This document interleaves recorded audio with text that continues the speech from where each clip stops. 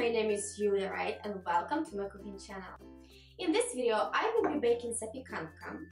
That can be not just a great snack, but also a very tasty dessert. Let's cook it! So we need to cook 1 pack of pasta according to the instructions. Boil water, salt it, place pasta into the water.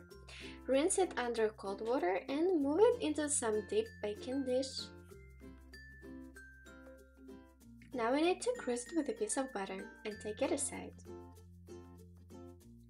Crack 5 eggs into the deep bowl and whip it for a while. Also add vanillin, 1 cup of sugar and 2 cups of milk. Whip it all together.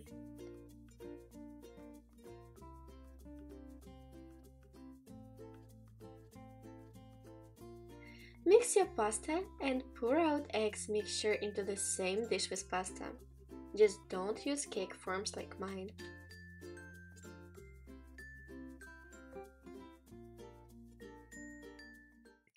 Memories of Zapekanka made me so hungry while I was editing this video that I had to get up and go make it again.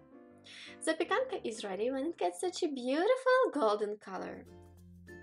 Now you can cut it into the pieces and decorate it with some berries. That's it, enjoy! Don't forget to sum this video up and subscribe to my channel if you are not subscribed yet, that is very important.